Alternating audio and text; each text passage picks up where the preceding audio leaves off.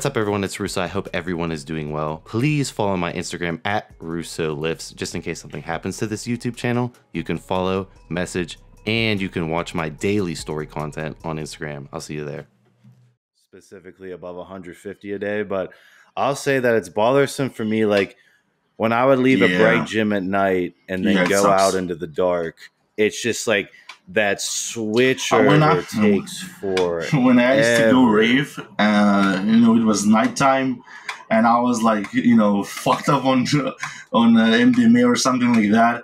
I had to grab my friends, hands, because they had to literally physically guide me towards the main set, because I could not see anything because it's so dark. Like, you have bright lights in front of you that's, everything's flashing, but below waist level everything's dark, and I couldn't see shit. And Alex telling everyone how to upgrade their rave game with so now I was like don't see anything there. So I had to basically lie that I have some fucking genetic some genetic polymorphism. Hey, you forgot your glasses. That's it.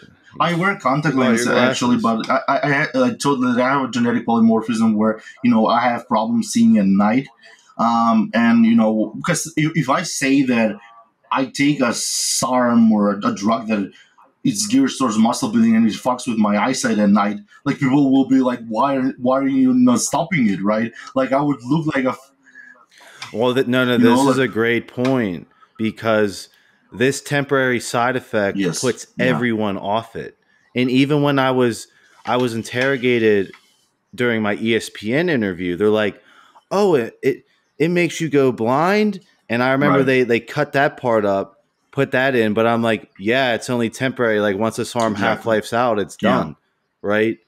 It's just like that little thing just puts everyone off S4, despite all the benefits and the promising effects that we mentioned earlier. It's a matter of finding the appropriate dosage, like, why would you go to that extent where you're getting the side effects, the visual side effects?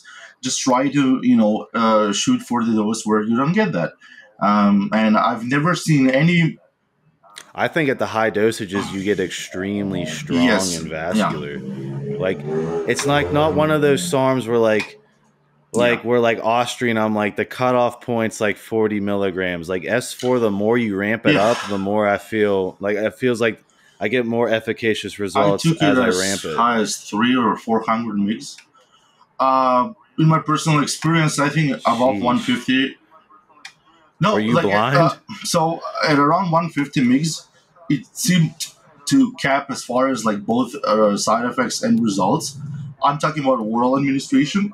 When I did the intramuscular one with the injectable Sarms, like, that really, like, that fucking blinded me. I took 50 mgs per day, and I couldn't see shit. Like, I couldn't see shit to the point that it's probably comparable to like half a gram a day. I couldn't leave the house. Because, like, when I woke up, I opened my eyes and everything's green, even in bright daylight. And if I were to try to enter an elevator, the moment that door shuts, I'm fucking blind. So I was like, I'm not doing this. I stopped, obviously, 3 or 4 days later. Was there like a performance benefit of that much injectable? Like, did you make it to the gym? Did you use like a walking stick to get to the gym? No, there was and, no way I could go to the gym. Like, I was legitimately blind.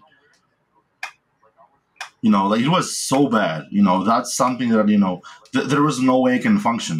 So, but, the interesting thing is that it never impacted my blood work. Never, had any problems with cholesterol, any problems with liver enzymes, kidney parameters. So, like, even at super high doses for months. So that's why I really liked it, and also that proves that it's very low androgenic, and its androgenicity is preferable. Right. So that's why I stuck with that. For the most part, I tried Austrian, I tried S23, I tried almost all of them, and most of them felt like.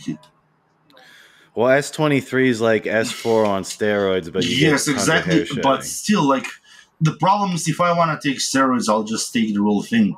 If most of the other SARMs, when you either increase the dosages to a certain extent, or even at low dosages, some really suck as far as their selectivity and their efficacy in activation of the androgen receptor, and they basically just give you, even worse side effects potentially than gear. So like LGD. Um, Did you play around with injectable yes, LGD and injectable not a YK11? YK11. Because The I'll argue injectable on that. LGD, I think it was 4303. That wrecked my Yeah. lipid panel so bad.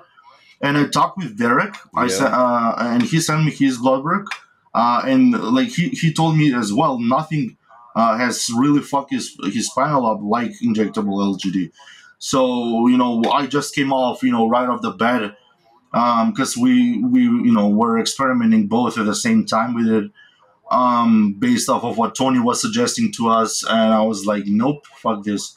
And so was he, and I stopped. That's when I stopped, dabbing into injectable SARMs or even other SARMs.